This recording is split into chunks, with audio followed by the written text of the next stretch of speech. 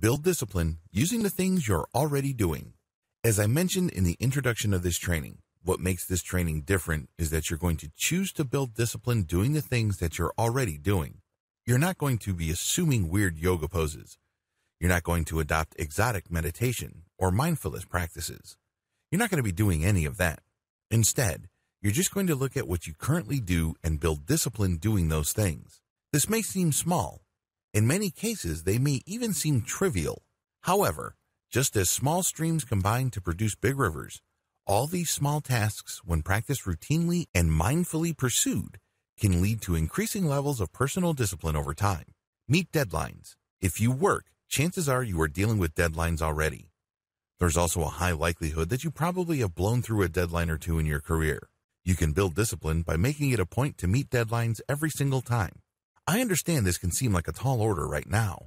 However, the more you commit to this, and the more you achieve it, the easier it becomes. You just have to consciously commit to doing it and understand what's at stake. It's not just a matter of getting stuff done by a certain point in time so your boss would be happy.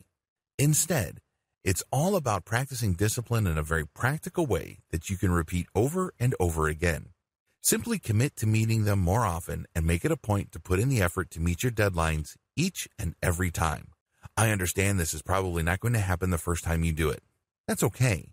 However, the more you try, the easier it becomes until, eventually, you don't even notice because it's become a part of your routine. Put in the work. I know this seems kind of obvious.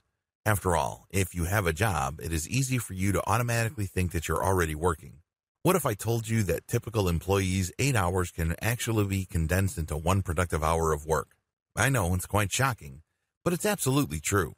Just pay attention to what you yourself are personally doing. Do you work all 8 hours when you are at your job?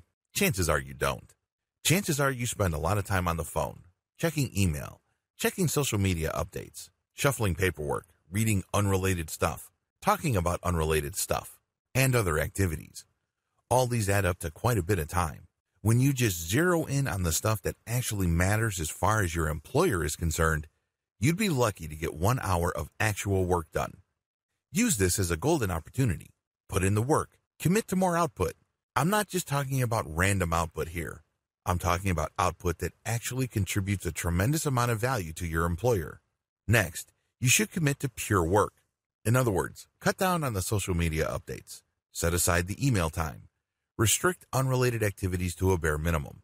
If this isn't challenging enough, you should also commit to hitting quality guidelines. It's not enough that you are producing work at the right amount. You should also make sure that whatever work you produce meets the highest quality standard. Let me tell you, you would always have this opportunity if you work for other people for a living. Every single hour you are at your job is an opportunity to do this.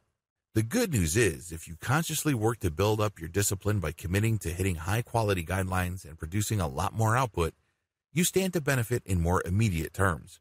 Not only does committing to more productive work help you become a more disciplined person, but it can actually help you get promoted more. It can also help you to get paid more. Stick to a regular meal schedule. Believe it or not, even the simple act of eating can build discipline. How? Well, if you're like most people, you probably have shifting schedules as far as your meals go. Sometimes you get so busy in the morning that you skip a meal. Sometimes things pop in the middle of the day and you have lunch at weird hours. By deciding to stick to regular meal schedules, you actually build up your personal discipline level. The secret here is not just setting up a schedule. The secret is setting up the consequences of missing your schedule. I am, of course, talking about refusing to eat if you miss your scheduled mealtime.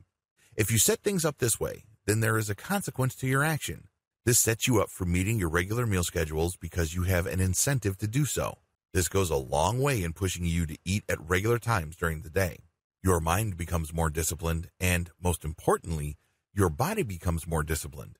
Don't be surprised if you regulate your weight more effectively just by simply sticking to regular meal schedules and refusing to eat if you miss your meal times. Give yourself consequences. The big challenge in building personal discipline is the fact that a lot of people look at this whole project as something that would be nice if it happened. In other words, they're setting it up as an option. It is not an option. You're actually engaged in the most important things you could ever do with your life. Like I described in an earlier video, it has a profound impact in many areas of your life. It also applies across the board.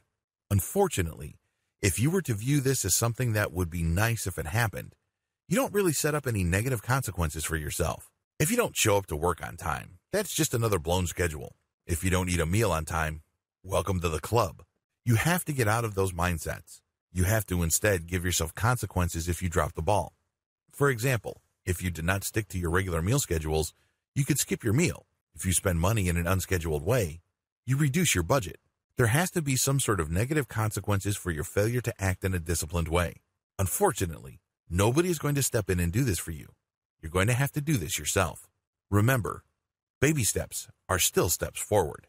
I know that the steps above can be a tall order for most people.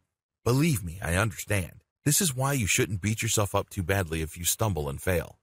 Keep in mind that even if you're just making small steps forward and you're able to get things done from time to time, you're still making progress. After all, baby steps are still steps forward. At the very least, you're getting adjusted to the idea that you have to behave in a more disciplined way. You only need to compare your mindset now with what it was before for you to see that this is a good thing. So don't worry too much about any big improvements that you may have failed to achieve. Focus instead on the fact that you're making small changes. No matter their size, if you keep repeating them and you keep pushing, they can eventually take you to where you want to go. For more free educational content, visit learnforfree.biz. Content produced and distributed by AllSuperInfo.